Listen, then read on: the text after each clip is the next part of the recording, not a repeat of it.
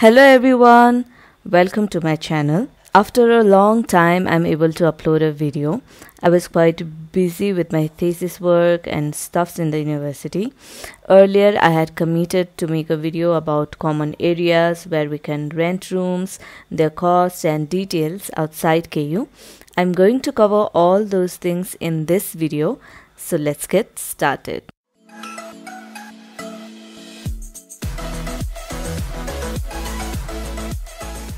If you are a new student joining KU and want to know about hostel facilities within KU, then you can check out my video about KU Hostel. Please find the link above this video and also in the description. As I mentioned earlier, to get a room in KU Hostel, you have to go through a hectic procedure, apply, go through interviews and selections. Still, only limited number of students get to live there. This video is for students who want or have no choice but to live outside KU Hostel. Now, you have got two options. 1. To live in private hostel. 2. To live in rented rooms or flats. Personally, I live in a rented room. I am assuming if you have a choice, you would definitely choose your freedom and would prefer to live in a rented room. So I will be covering about rented rooms at first. I will categorize rooms to rent into two categories according to the distance from the KU and price. You will get rooms near KU and far from KU. Rooms near to KU are, as you have guessed, a little more expensive. These rooms are hard to get and are booked by the students. The only perk of this type of rooms is not having to walk too far to get to your classes. These rooms cost 4,000 to above. And there are rooms that are far from KU in the surrounding area of 28 kilo.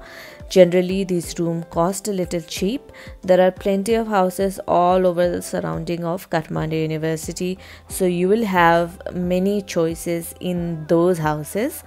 You can get cheap rooms from 3,000 to above in these areas. I live in a place called Pani Tanki, which is 15 minutes walk from the university. I chose this place to stay because I like not so crowdy and a quiet place to live by. This place is perfect for me. I have to walk quite a distance to reach Kathmandu University, so I thought I could also burn some calories each day.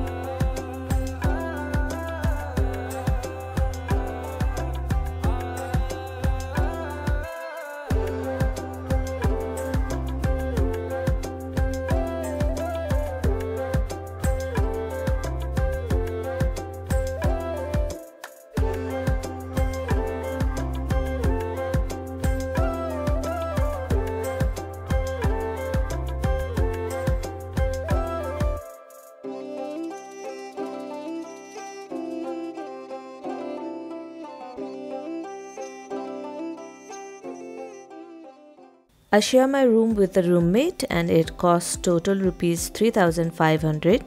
Our room is of decent size. There's enough space for 2 beds, our clothes and belongings.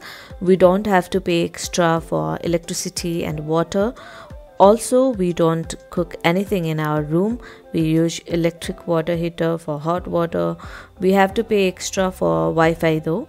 We share our flat with 2 other students, so we share common Wi-Fi. In total, I pay rupees 1750 for my room plus rupees 300 for Wi-Fi.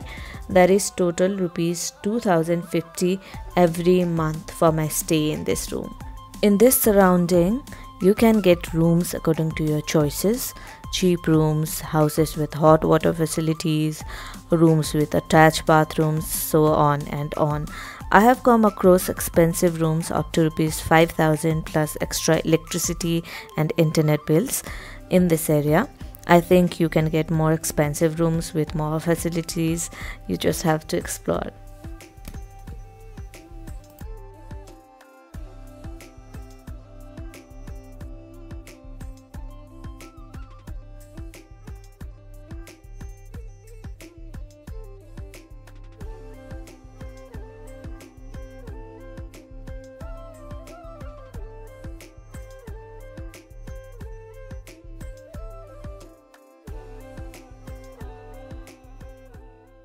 If you have a group of friends, then you can also get flats to stay together. These flats are usually with 3 rooms, 1 kitchen and a bathroom that cost around 13,000 to 15,000 in this area. If you are living in a single room and do not want to share your flat with opposite gender, then do not worry. There are houses exclusively for female students or male students. For example, in this house, the landlord has rented her rooms exclusively to the boys only. No female allowed. Just kidding. Similarly, there are houses only for female students. In this case also, you just have to explore and find the right home.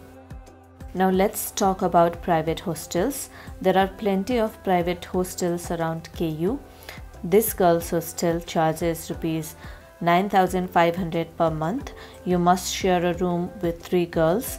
The hostel fee includes breakfast, lunch, dinner, laundry service and free Wi-Fi.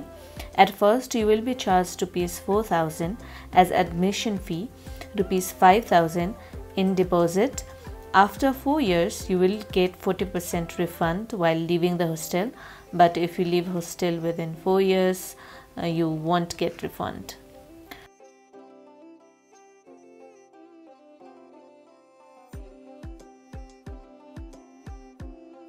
Likewise, this is next girls hostel. It charges rupees 10,000 per month. At first, you must pay rupees 3,000 for admission and rupees 5,000 as deposit.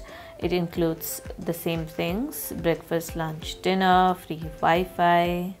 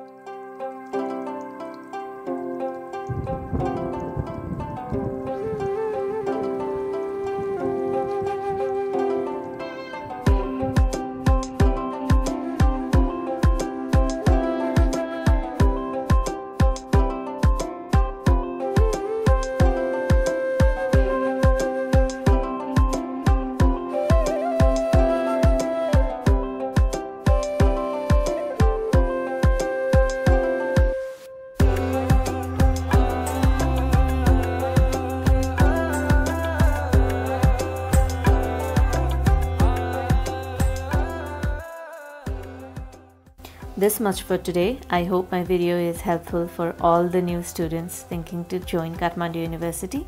Thank you for watching. If you have any further queries, you can reach out to me in my Instagram or Facebook. All the links are in the description.